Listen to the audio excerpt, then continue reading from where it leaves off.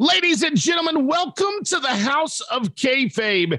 And it is quite a house today. We have got Adam Harris with us, Derek Jones. We have got Stephen Barker and the one and only Stephen P. New. And from what I understand, we are about to be graced with Matt Mullins. And actually, Derek Jones will not be here very long, but we are going to talk to him while he's here. And we are talking about the biggest story in professional wrestling. First of all, we started with Vince McMahon, and Vince McMahon got in a little bit of trouble. We've talked about that already, and we've discussed it in detail, but now he's retired. And when he retired, Triple H and Stephanie McMahon have taken control of the WWE, and all the fans in the entire universe are talking about, is this a good thing? Or is this a bad thing? Or is anything even going to change? And we're going to discuss that today. And the best person to start with is Derek Jones. Derek Jones, when you found out that Vince McMahon retired, what did you think? It's bittersweet, to be 100% honest. It truly is, because he has, at one point in time, gave us some of the best television we've ever seen. Recently, not so much. Right. But at one time, he was the end all be all of television for myself. The Attitude Era, standalone against anything on television, period, is some of the most compelling and entertaining content the world has ever seen. Even into the 2000s. Even into the 2000s. I mean, I would even venture to say 10 years ago. Just 10 years ago, we were seeing some good quality stuff from the WWE. So we can't just blame, or we can't just look at Vince McMahon on the last 6 months or the last 5 years or anything like that. You have to look at the whole scope. And really, when it comes down to it, this man really did create our childhood. Professional wrestling has always been the biggest thing in my life as a child and even as an adult. And I can say that Vince McMahon is what that is what brought me to the dance, was Vince McMahon's ideas. Now, Stephen P. New, he's got a different world out there, and even Stephen Barker, that Vince McMahon wasn't a part of them becoming a wrestling fan. Or am I wrong with that, Stephen P. New? Well, for me, and I'll let Barker speak for himself in just a moment, but WWF, when I started watching wrestling, was the Northeast Territory. You know, they ran New York and DC and Boston, and they recorded in Bethlehem, PA, or one of those, Eastern PA towns over there. That's where they recorded that stuff. And you guys have heard me talk about those Madison Square Garden shows where if USA Network in 1981 or 82 or 83 didn't have any programming, they'd throw a WWF show. They'd cross up with MSG, and they'd show a Madison Square Garden show. So that was WWF to start with me. And then they got that USA Network Sunday at 12 noon, All-American Wrestling. That's where I first got introduced to Vince McMahon. They started doing it. There was a show, if you haven't watched it, Tuesday Night Titans. It was a talk show type format. Nothing had ever been done in wrestling like that before. But the fan in me, like the territories wrestling, the Southern product, Mid-Atlantic, world class, that type stuff, Georgia, better, Florida, better than I liked the WWF product. But man, in January of 84, guys, when Hulkamania hit and he beat the Sheik and he came out to Eye of the Tiger, that it changed wrestling. And wrestling came out from the dark, where it was like the seedy kind of, people didn't really talk about it. Nobody owned up to being a wrestling fan. In the mid-'80s, you couldn't admit being a wrestling fan. What are you, some kind of homosexual or something? You like to look at oiled up men, tanned in their boxer shorts. In fact, I do. But I'm 13. I believe I'm straight. So, but man, all of a sudden, it's Saturday night's main event. There's a cartoon on TV on Saturday mornings. I can watch wrestling on Saturday freaking morning cartoons. And it was mind blowing. PWI, Vince McMahon does this, I want to be the Walt Disney of wrestling. And you've got Mania once a year, the biggest thing, going up against Starrcade, their big show, Clash the Champions. And it was a really great time to be a wrestling fan. McMahon's got the mic. If you're a teenager, you don't know that Titan Sports belongs to him. He's the guy who's at the announce desk. He's the guy. So that's where it starts with me. If I tap into being a teenager, I love Vince McMahon. I love that he's the baby face cheering Mark, who just loves wrestling. And that, and then you got the Black Saturday where he comes to Georgia. If you don't know that, kids out there watching, go watch Vince McMahon in front of the World Championship Wrestling banner in about 1985. So that's story time. It still doesn't seem right. It still doesn't look right. It doesn't seem right. That's story time with Stephen P. New, a little history lesson. But that was my exposure to McMahon before the ice cream bars, toys, gimmicks like Brother Love and Undertaker and Gator, who was Steve Kern, who was a wrestler that I loved. You mean Skinner? Skinner, same thing. Skinner. Anyway, he actually was a gator hunter. Did you? Yeah, know he that? was a gator hunter, and Barry Windham was the Widowmaker or the Stalker or whatever. And so Texas Tornado. Did you know Steve Kern is actually a gator hunter? Of course. Like, not by character. This man goes in the fucking swamp and gets gators out. And Kerry Von Erich was a Texas Tornado from about 84 to 88. Yes. So anyway, that's kind of the serious, Steve. He really caught gators. It's a real story out there. Right. Anyway, go ahead. Cool story, bro. Anyway, so that was my first exposure to McMahon on that end of it. And I always just kind of viewed him as like a competitor to traditional wrestling. Southern-based products seemed more real. McMahon's seemed more appealable to kids with the dolls and the ice cream bars and that kind of stuff. So, which is why I'm sure that to guys your age, 10, 15 years younger than me, that's why that feels, more like your childhood than it does mine. Those were my teenage years. But look at that right there. That's Sid Justice versus Jake the Snake Roberts, October the 1st of 1991. Roddy Piper, Legion of Doom versus the Natural Disasters, sponsored by Key Radio in Huntington, West Virginia. Oh, wow. I was at that house show.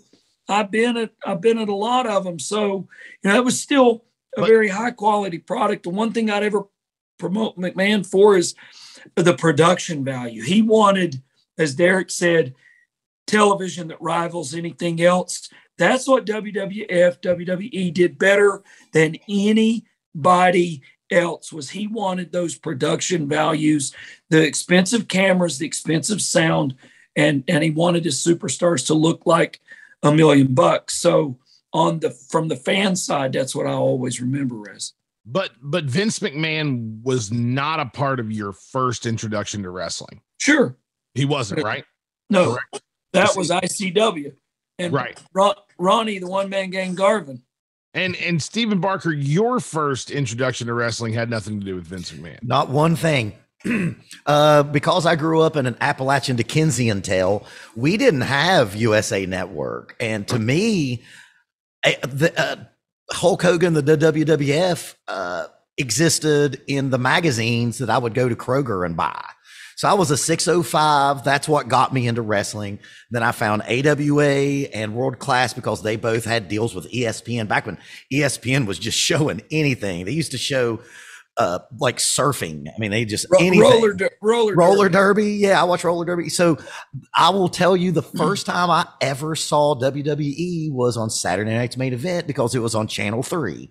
It was on NBC. And I want to guess it's 85, 6, or 7, because we didn't get USA till way later because I grew up in nowhere.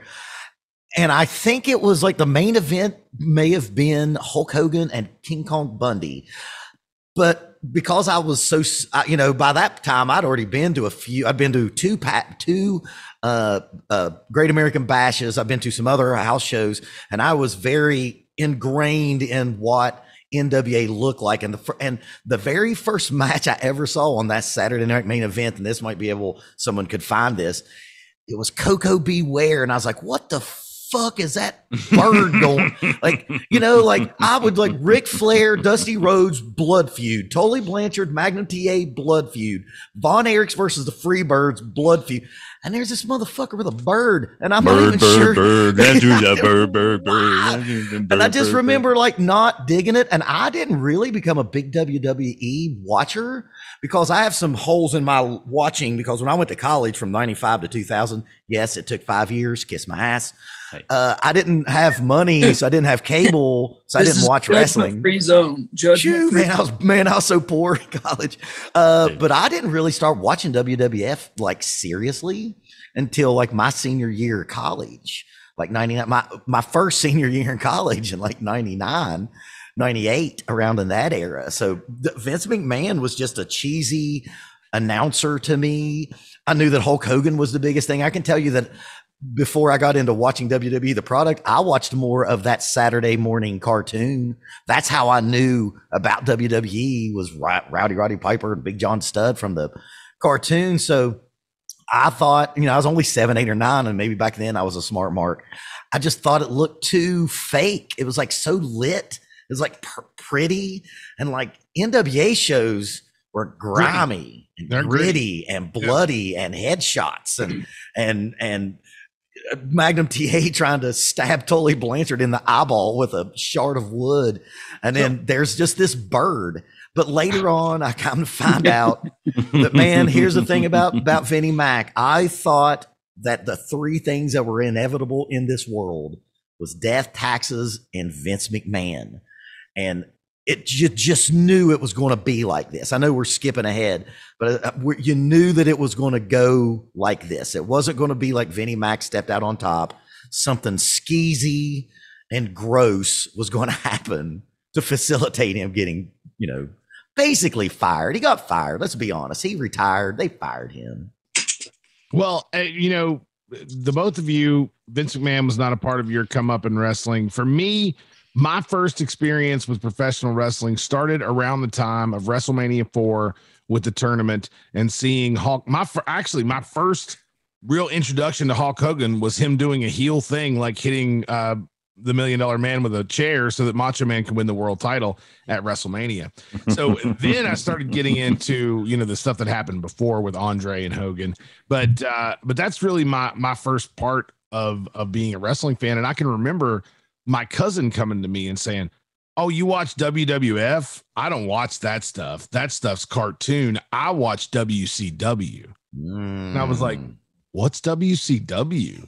And he showed me, and that was my introduction to 1990 WCW, and I absolutely loved it too. Hey, and how old were you right there, Rez? I was about nine years old. See, and I think that's interesting. I was 10 when I watched One Man Gang Ronnie Garvin fight Ricky Starr in ICW for that belt right there. Derek, how old did you say you were? I've literally watched since birth. My dad was 16 when he had me. He was a huge wrestling fan in 89. I know nothing other than professional wrestling. That's why he is the human wrestling encyclopedia. Human wrestling encyclopedia since birth. And he's only 33 years old now. Rez was about 9. Steve Barker, how old were you? Did you say? I was born in 77, and I can remember 1985 wrestling. I can remember. You were 8. And so last, certainly not least, the greatest announcer in wrestling today, bar none. I don't care who you are. I don't care what promotion you're in. Adam Harris is the best announcer in the sport of professional wrestling today. Adam, how old were you when you started being a wrestling fan? Well, and it has everything to do with how old I was when I started watching wrestling. I was with you guys like 9 years old. It was 1991, and it was all American wrestling. We got cable when I was 9 years old, and we got home from church in time enough for me to turn on All American Wrestling. You know, and And McMahon Sunday is at on. noon was a special time. Oh, it was incredible. No, it was incredible. And All American Wrestling was my church on Sunday. That's absolutely, the absolutely. You know, we all went through the motions on Sunday morning so we could get to noon and at that time it was Vince and Bobby Heenan, I think, doing that. But the first match I remember was Jake the Snake Roberts. It wasn't even a match. It was Earthquake squashing Damien, and McMahon is going, "Don't do it. No, don't do it." You know, and I was hooked. I mean, any wonder, like, as you're a kid, 9 years old watching that, it was traumatic, but in, like, I guess a pretty effective way, because it hooked me. Sure. The same way that a coconut from Roddy Piper upside of Jimmy Superfly Snuka's head was traumatic, you know, or Snuka losing the title match and jumping on Morocco, you know, just gorgeous stuff in the 80s. While at the same time, to Barker's point, the dichotomy of all of it coming out now is that around that same time when all of us, Jimmy Snuka, arguably the most popular wrestler in the world, even when Hogan was at his zenith, allegations of McMahon sweeping a murder under the rug. So dark. There's so much darkness behind WWE. I mean, you know, you've got to contrast those two things. You're listening to Jimmy Superfly Snuka in a cartoon on Saturday mornings and doing this, and the crowd going wild.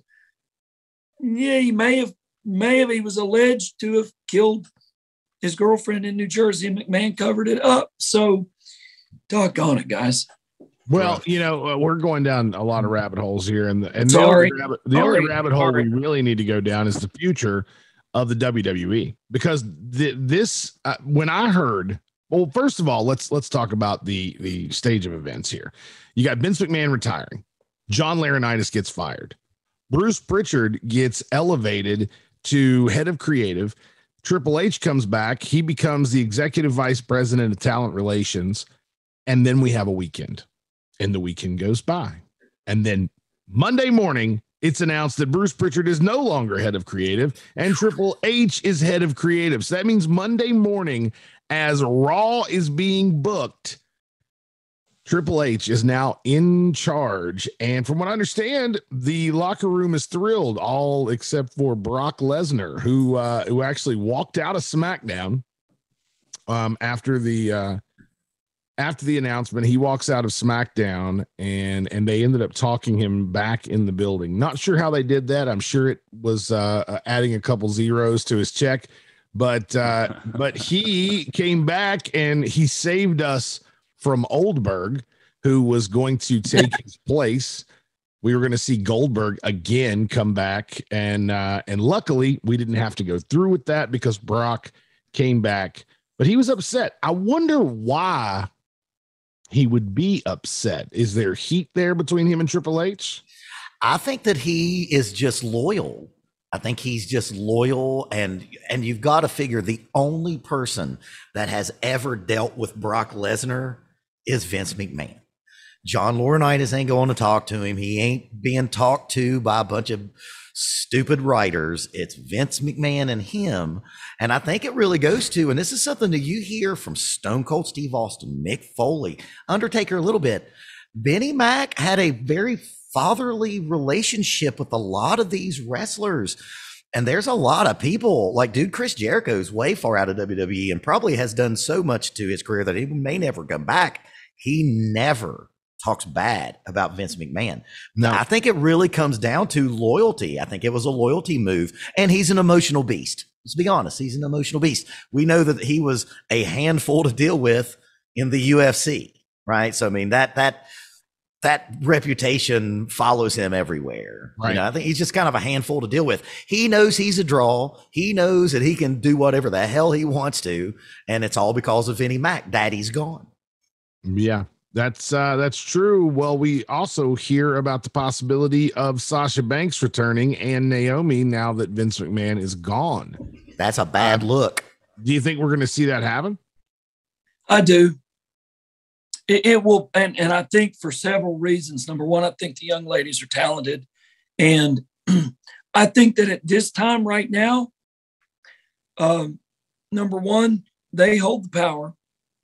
Number two, from a diversity standpoint, and I know they've got Bianca, I know they have Tamina Snuka, I know they have other wrestlers, female wrestlers of color, won a world champion right now, but it would not hurt the WWE to have another couple of prominently featured African-American females on their program. When you speak of it from a place of diversity, I am speaking of it from a place of reality, and I believe Naomi is thrilled that she actually has a door open to come back. I was about to say Sasha Banks has something she yeah. can stand on. Yes. Dude, Naomi's there because she's married to a guy.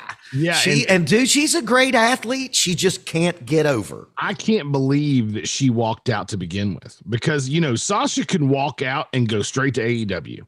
She can 100% do that. She can go straight to Impact. She can go straight to ROH. She can go straight to New Japan. She can go and do whatever she wants. She could probably do movies. I mean, she could come out with her own pop album if she wanted to. Sasha Banks has the star power.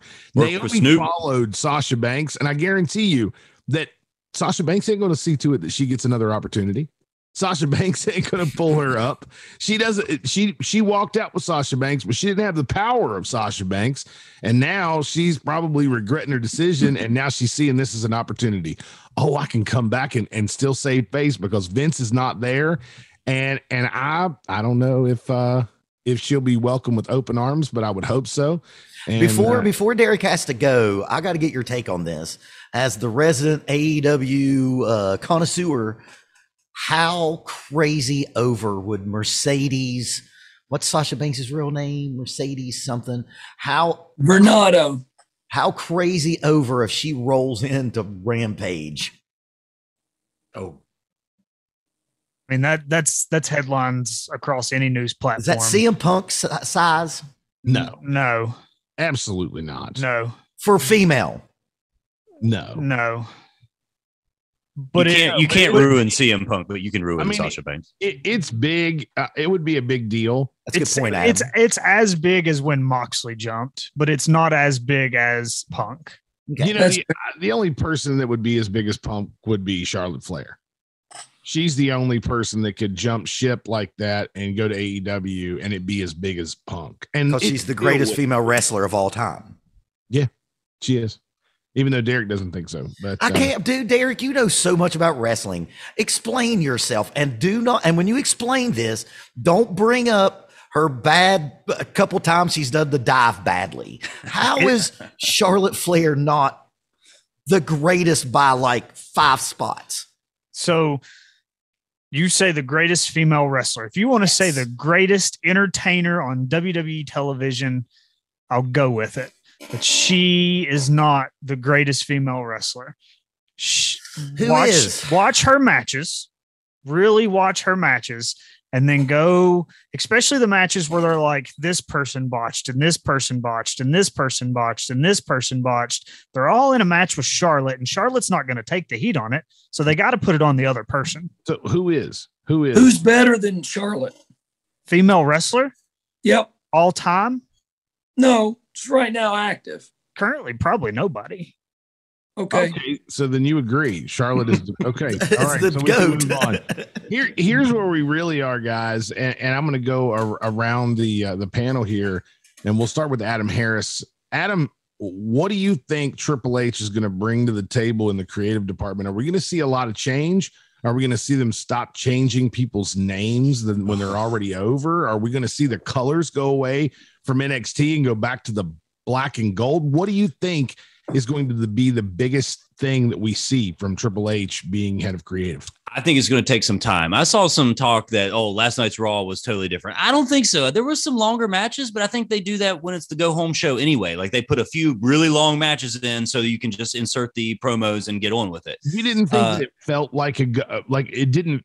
I feel like we have not felt a real go home episode. It felt like a go home show. No, absolutely. No, absolutely. I think that's true. I do think it made me want to watch SummerSlam. Me too. Yeah, me too. Me too. I do think that's true. But, I don't know if that has anything to do with Triple H or not. I mean, let's be honest, guys. I mean, he's still landing. He's still got to, he can't just insert himself into any of these storylines. And as we talked about in our SummerSlam preview, if Triple H had his way, Ciampa wouldn't be doing the Miz's bidding. But, he can't just jump in and change that. So, let's get this over with. Let's get through SummerSlam. And I think Monday after SummerSlam is when we might start seeing some drastic changes. And that's the time to debut like a Sasha or bring somebody back, that would make a big impact. And Triple H can take credit for it. I would agree with you. And I would say that if I was Triple H, I think I would have done it a little bit differently. I think I would have started Raw with Triple H in the middle of the ring and all the superstars around the ring. I think I would have started it like a reset. Yeah, but remember when they did that last time and Steph and Vince and Triple H were in the ring and they said, we're going to start listening to you, the fans. It didn't go so good. And then they didn't listen to a damn thing. They didn't listen to anything. Right. So, right. Well, that's true. That was December of 19 that they said that. Well, Derek, what do you think that Triple H is going to add to the WWE? So I do think the storylines are going to increase dramatically, and I think it's going to be a more realism program. Now, Adam, you said that you don't think that he had as much to do with it, but let's be honest, how Triple H has probably had his hand in creative all along, but he still had to have that buffer through Vince that may have turned things down or turned them off or turned them away at the last minute. And Monday could have been the first example of that. Is here's the ideas I've been trying to push for a while. Let's just go ahead and go with them because nobody else can tell me no right now. So it may have made that go home show feel so much better. I don't think he's going to take it back to the black and gold brand. I think they'll keep the color scheme a little while.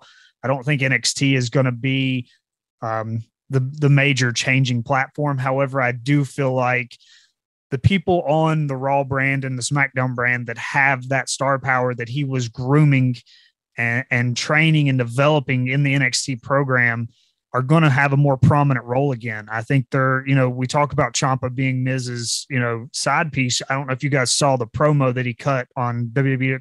I think it was .com promo that Ciampa cut for Miz. Look it up. It's fantastic. They're questioning Miz and Miz never says a word. Ciampa takes the mic and completely just cuts an amazing promo.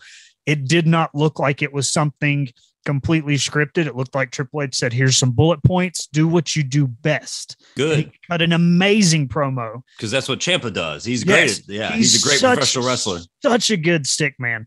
And you could feel just passion come out of this promo. And I haven't seen that from him in quite some time. So look it up if you haven't seen it. It's great. I think things like that is what Triple H is going to allow more. He's going to allow these guys to do what they do because that's why they brought them into the WWE. We talk about the machine that the people that WWE has developed, and those are the only ones getting put over. But, at one time they were reaching out to all these indie promotions and saying, hey, I want your top guys, bring them in. I'm going to make sure they are prominently featured on a program to make them very successful and very rich. And they did that for a little while through NXT, and it was amazing. The origination of the black and gold brand was fantastic. The matches with Sami Zayn and Neville and all these guys, it was an amazing product. There wasn't a bunch of BS going on.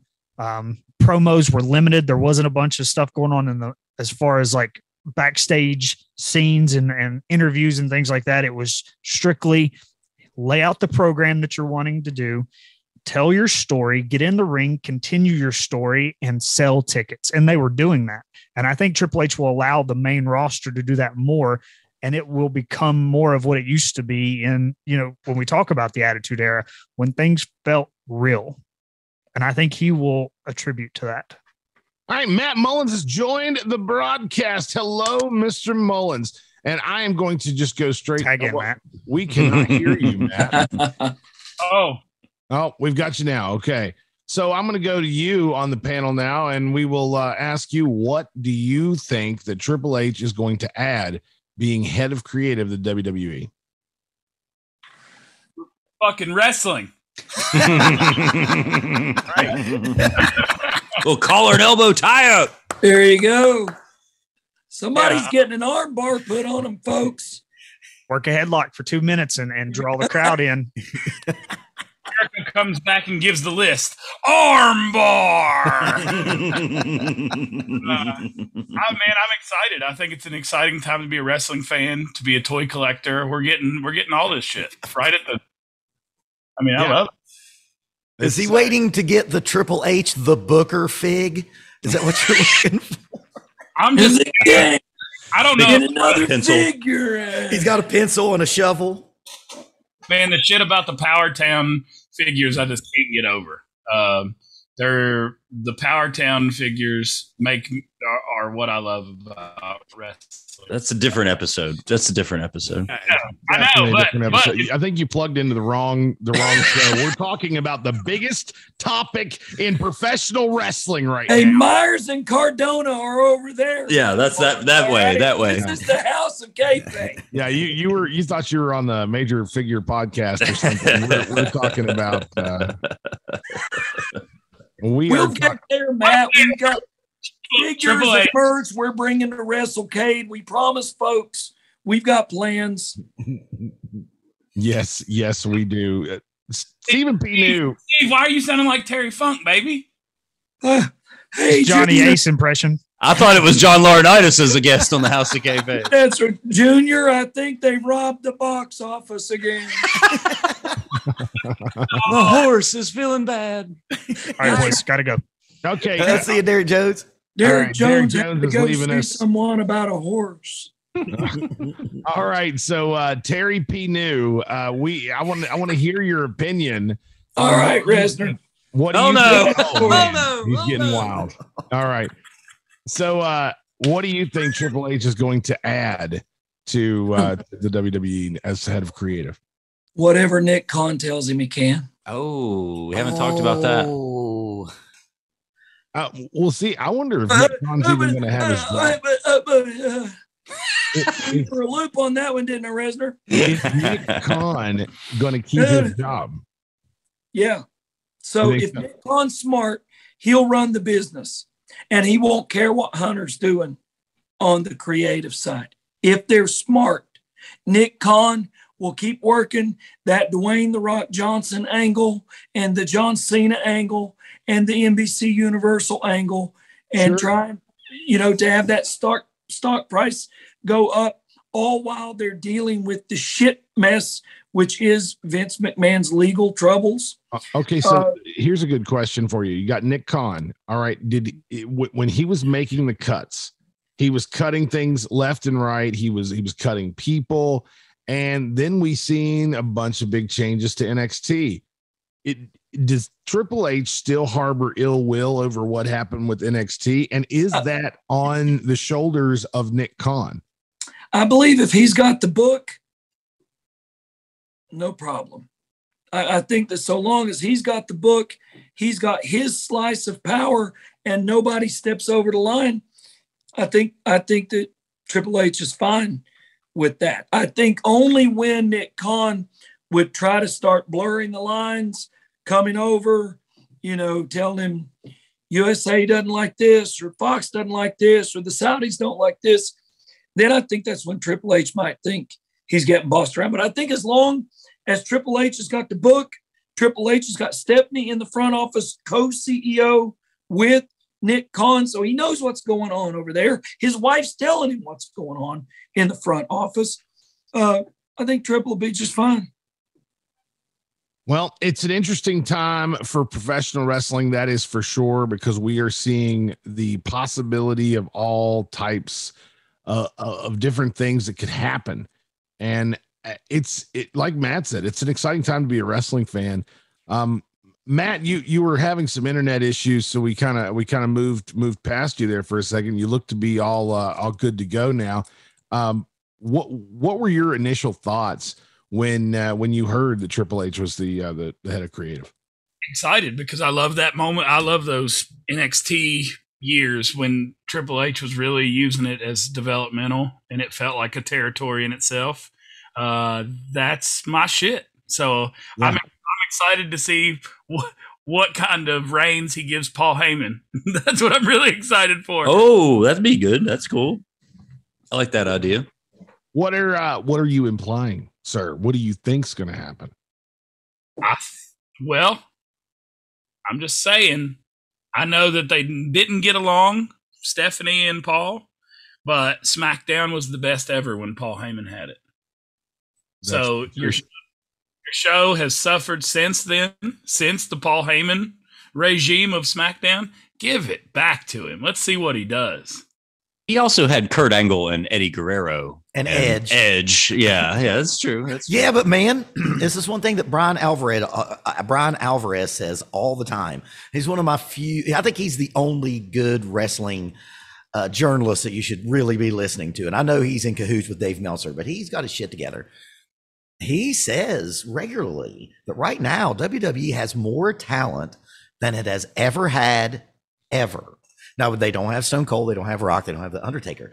But from top to bottom, they have the most talent than they've ever had as a business. Do you all agree? Yeah, I would totally agree with that. One interesting thing that I wanted to bring up about what, you mentioned Paul Heyman, and it just so happens that Paul Heyman and Roman Reigns are the only two people that kind of made reference to the fact that something had happened. Paul Heyman, he said on Raw that told the sound guy, "You're the next one out of here. You're the next one out the door." The sound guy, he's going to be right there with Vince. Huge and pop. then Roman Reigns, he says, "Yeah, your daddy's not here anymore, boy." And that's that. Those are the two sentences that kind of popped the people that know the inside. Now, I'm sure there were some kids that were like, "What is that? What?" But and Heyman sold it too. Did you see him? He was like, "I can't believe he just said that. Can't believe he just said that." And Paul's perfect. Paul's facials, everything that Paul does is perfect to me. Top guy. Yep. Yeah, if you could not be a fan, like you said, Stephanie McMahon's not a fan of Paul.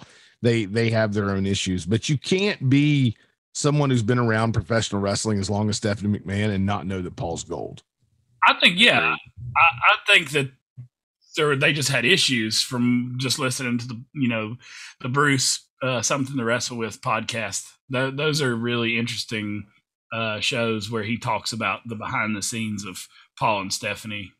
Now, when you said earlier about NXT going to all those stupid collars and stuff, that didn't really have anything to do with Nick Khan. Wasn't that pretty agreed upon that was Bruce Pritchard taking over NXT? I don't think Nick Khan we've not really heard anything. And, I stay plugged into the rumor mill and I have Derek Jones as a friend. So I hear all the fucking rumors and innuendo, but that was pretty much Bruce Pritchard's thing. And I remember, if you go back to when we were still a podcast before we had the YouTube channel, we did an episode where we reviewed NXT 2.0. And all of us had agreed that this was Bruce Pritchard bullshit. Okay. Like soap opera garbage. That brings up a really good point. So where does this leave Bruce Pritchard? Podcast hosting. So he's not going to have a job anymore, you don't think? The rumor mill says that him and Triple H don't get along. Interesting.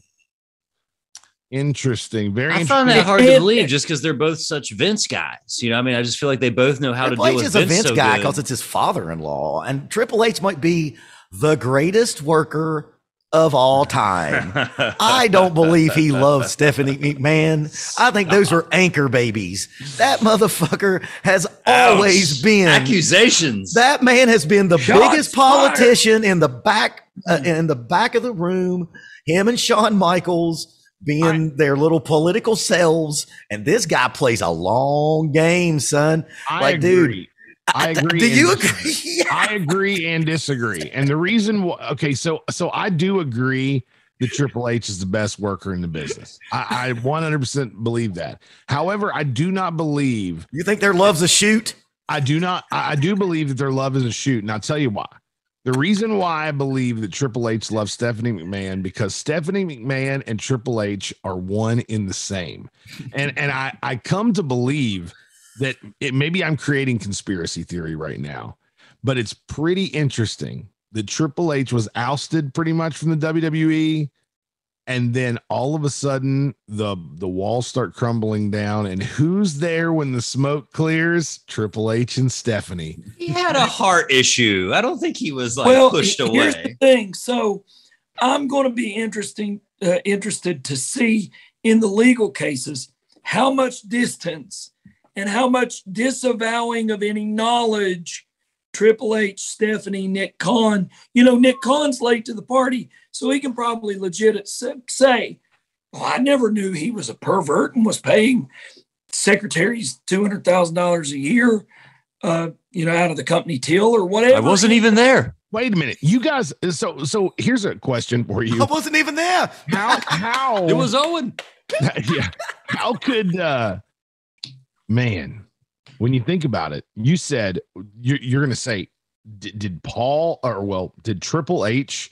Did Triple H not know he spent all this time with Vince McMahon? Did Stephanie McMahon not know she spent all this time with Vince McMahon? I can't say that I didn't know. I fucking knew. You knew. Everybody in this. I just didn't know who.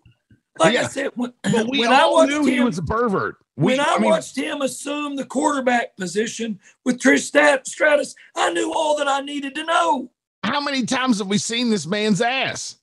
A bunch. But he made Trish Stratus bark like a dog on national TV, the number one show on cable. That's all I needed to see. Well, and here's a question: if you could make Trish Stratus bark like a dog on national TV, wouldn't you do it?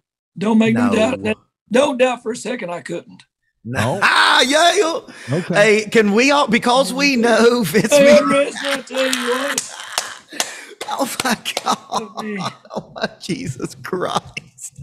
We're going to get a call. We're going to get a strike. YouTube strike.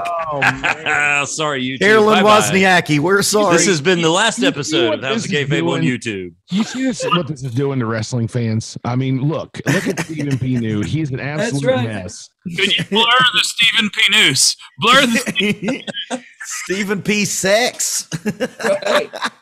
But they have to blur that. Like they used to McMahon's ass on Monday Night Raw. Hey, now I'm glad we're back to talking about Vince because this is kind of the going away Vince party. We know what those girls look like.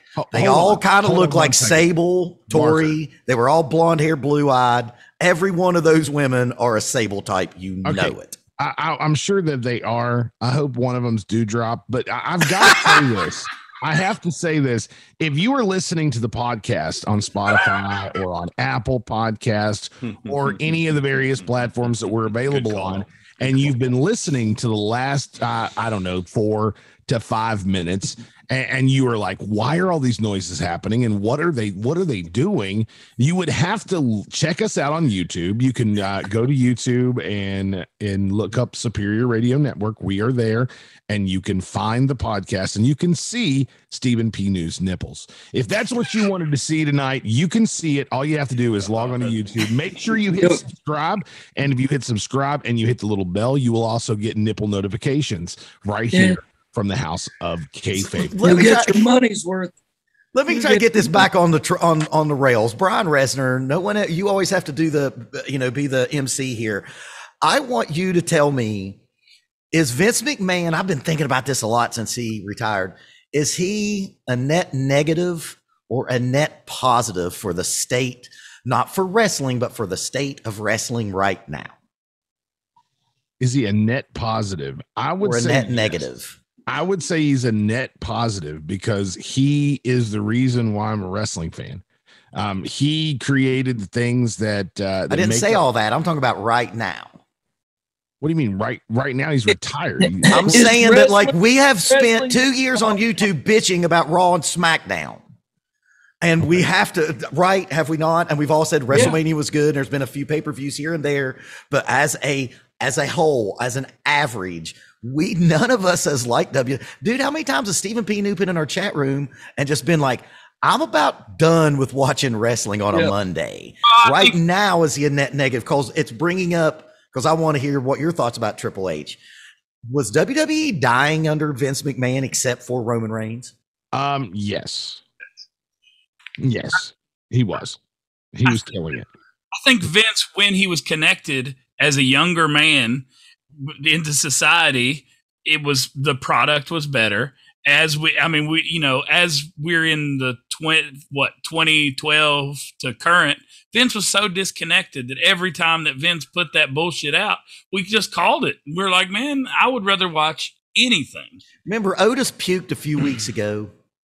That's Vince. Yes, exactly. That's a great point. And I was going to say, the back when Vince was in touch, sadly, that was also the Girls Gone Wild era of media. So, and I just want to say something real quick, like, don't condone any of this behavior. Obviously Vince is a pervert. I don't think that makes us all, we don't have to account for this as wrestling fans. Like, we've been wrestling fans regardless, but I'm surprised. And I think you guys will probably all agree, but as soon as the Harvey Weinstein thing started happening, I thought Vince's names were numbered, and this has lasted way longer than I thought. I thought for sure something with all the people who were taking falls in the media, mass media, people more powerful than Vince way McMahon. more powerful than Vince McMahon. Like, how did he make it this long? Well, the question is how powerful are they really? Is Harvey Weinstein, or was Harvey Weinstein or Bill Cosby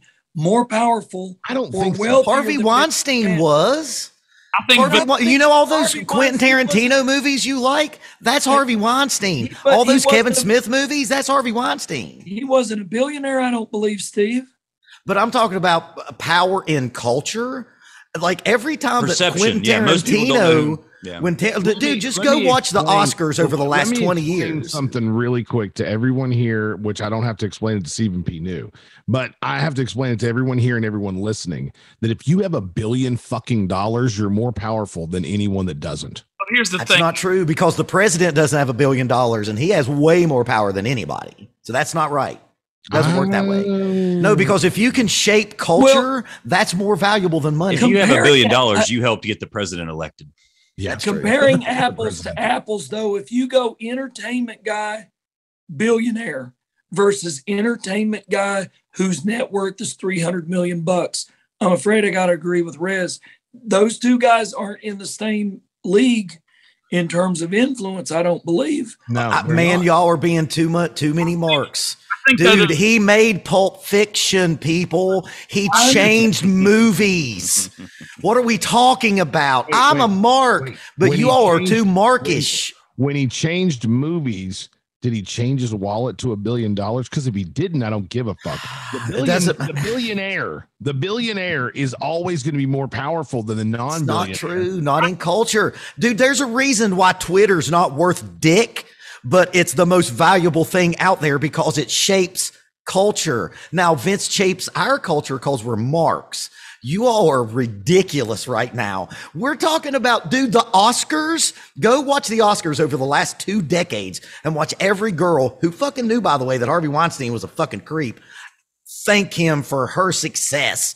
All of them. They all did. Dude, just the Quentin Tarantino movies alone changed culture, because Quentin Tarantino's not a billionaire, but he's more powerful in the culture, people. Brian, you just like money, and I do too, but you're being fucking ridiculous. I'm telling you right now, the guy had more. I don't even understand how you could even. Matt fell asleep. He literally had his wife in the White House. Like he definitely was. All kinds of billionaires have had their wives in the fucking White House, but not the head of the Small Business Administration. I mean, Brian has a pretty good point. Ironic. The fucking family that destroyed how many small businesses was now the administrator of the Small Business Bureau. Well, that's what happens when you're a super powerful billionaire. He ain't too powerful for the SEC, Jack. You can say that all you want to, but he ain't that fucking powerful. I honestly, even Barker said he about to F around and find out. Yeah, he is. You know, speaking of people who are going to F around and find out, let's talk about Kevin Dunn. Kevin Dunn, Bucky Beaver, as they call him, is looking like he might go to prison for insider trading. What do you think about that? Steve New, tell us what the SEC is. Well, that would be the Securities and Exchange Commission. And if you are dumping large volumes of stock based on information which is not yet publicly available, you might be found guilty in a court of law by 12 jurors of your peers of the crime of insider trading. Ask Martha Stewart. And you're actually facing 20 years at that point, correct? Yeah, 20 years, probably some time off for no priors, good behavior. Now, And Adam, also- you're the one that bitches the most about all the cuts and just the bad directing. Is 20 years in prison enough for what he's done? Oh, for what I've sat through every Monday night in my entire Last 2 adult years? life? No, It's not it should be more. All I those hope cuts, like, Cornette. I hope they Cornette's cut before the not on. punch even lands. Yeah. So I mean, or here's the way this works. Now they messed it up in the steroid trial, but if you've got Bucky Beaver and a few others that are pinched on charges of insider trading, do they roll on McMahon for some kind of favorable testimony in exchange for a substantial compliance motion Roll to on the McMahon government? for what? Roll on McMahon for what? Anything they know? Anything they know. Or does that help get McMahon off? Tax something? evasion, insider trading. Look, If man, they- I talked about if this they on another. snitch around. If they snitch around and put a 77-year-old man named Vince McMahon in prison, I am going to be so pissed off. Look, But- I'm but telling who you, are are you telling me that Wait. you don't think Kevin Dunn's the kind of guy that squeals like the but Birdman of who- Alcatraz on Oh. Vince McMahon to save himself? Hell yes, he's that kind of guy. Wait. Now, wait a minute. Who are we kidding here? We just had a conversation about being a billionaire. If you're a billionaire and someone's going to roll over on you, don't you end up committing suicide by being thrown off a building into traffic? Isn't that what happens? That's only if you work for the Clintons. Oh, okay. Well, I'll tell you this. There's one thing I do know. You don't see a lot of billionaires in prison. Why? Because they're very powerful people. Man, is there, Steve? What do you think? I'm not disagreeing with you. I'm just saying that if I'm Kevin Dunn's lawyer, and without telling me he's guilty, I know he's guilty. In a little bit of criminal work that I've done, the first thing I do is I'm running to the prosecutor and say, let's cut a deal. Hmm. Wow. Early. And look, I'll wire my guy up. He can go to- I said this. I said this on an earlier podcast. I think it was me and Adam and maybe Derek. It was a documentary, one of those millions of documentaries that is on the network, and it was during the steroid trial. And Stephanie McMahon told the story about him coming to her as a little girl and being like, "Hey, you're going to hear some bad stuff about Daddy in the press." And Stephanie McMahon, as an adult, said, I didn't know what to really think, but my dad's not a moral man. That's his daughter saying that about him. Would you want your kids saying that they knew you're not a moral man? Like, Steve, do you think that there's anyone left in the government? And I know it was a long time ago. That's just like, you know what? He got us on the steroid trial. We're going to get him this time. There is some old unretired DOJ lawyer who's like, yep, you got us. We got you now. Wow. Because and a secondary question, Stephen P. New, who would you rather have on your ass, the SEC or the IRS? The SEC. You'd rather have them. They make deals with Too Big to Fail and Enron and guys like that all the time. If the IRS has got you in their crosshairs, but you can't answer that just in a vacuum. It's like everything else in law school. It depends.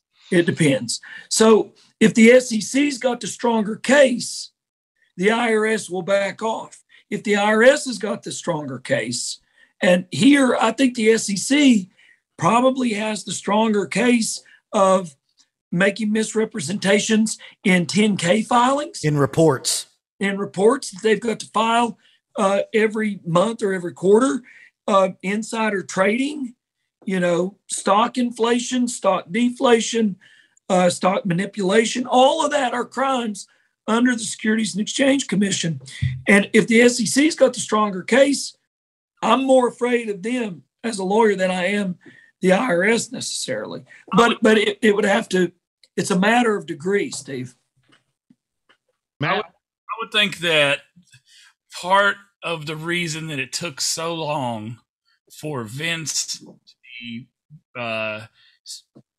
caught up in it is Vince is pretty right up in your face with, hey, here's nudie girls. Here's Vince is doing it right in your face. So it's a lot easier to think, well, he's not doing that.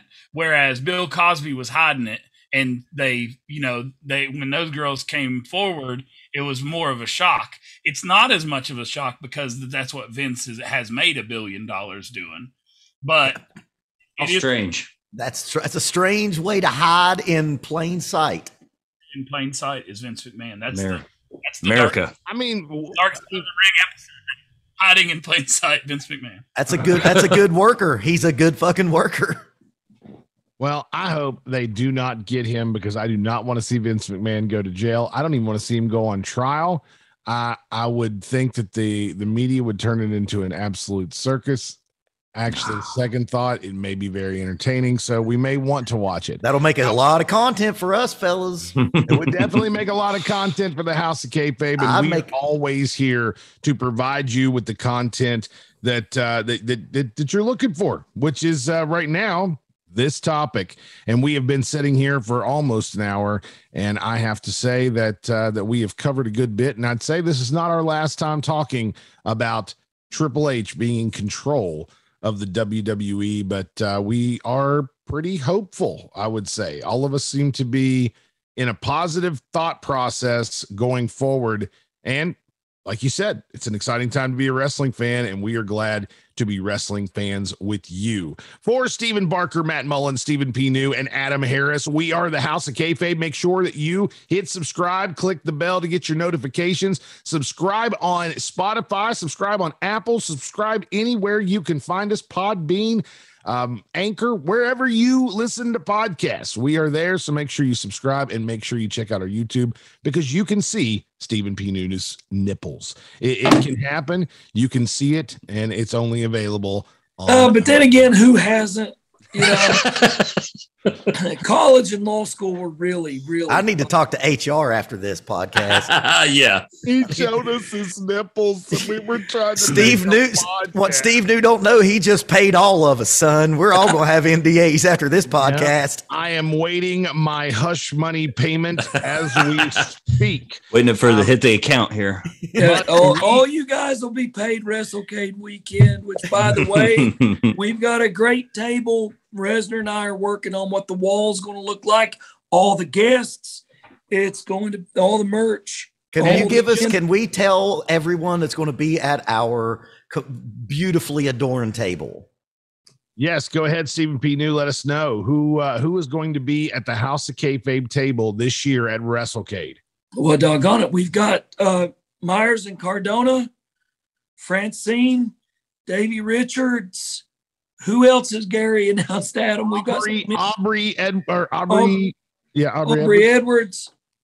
A certain individual who just won the Ring of Honor World Heavyweight Claudio Championship. Castagnoli, thank you. Man, yes. I can't wait to see that line. ROH World Champion Claudio will be at the House of Kayfabe All-Star Wrestling Wall at WrestleCade the weekend after Thanksgiving. It's always a great time. Be there with the brothers here and just having an absolute, it's a weekend immersion in pro wrestling. And not to mention, it will be the return of Franchised with Shane Douglas live at WrestleCade. I will have Shane and some guests on the podcast, which will be live in front of a studio audience. And we cannot wait to be live in front of a studio audience again. If you would like to see a preview of what it may be like, you can check out the TNA Early Years panel, which is available on YouTube right now. It is not available on any of the podcast streams. It is a YouTube exclusive, and you can see us talk to Jeff Jarrett, D'Lo Brown, Johnny James Swinger, Storm, James Storm, Wildcat Chris Harris, Goldilocks, Bill Behrens, which gives us a great story with a special surprise appearance from Earl Hebner. It's all available on the YouTube stream. Make sure you check out Superior Radio Network on YouTube. One other thing, Resner, I promised Bobby Fulton of the Fantastics and Dylan Hines that I would sponsor one of their people that they're having at the Big Time Wrestling table. That individual just happens to be one Rob Van Dam. And so we will have Rob Van Dam and Sabu on the House of Kayfabe from WrestleCade. Wow. That is exciting, and we cannot wait to be a part of that and so much more. Make sure you keep with us right here on YouTube. You want to make sure you subscribe and click the bell for the notifications, and we will be back here talking about more awesome stuff very soon on the House of Kayfabe.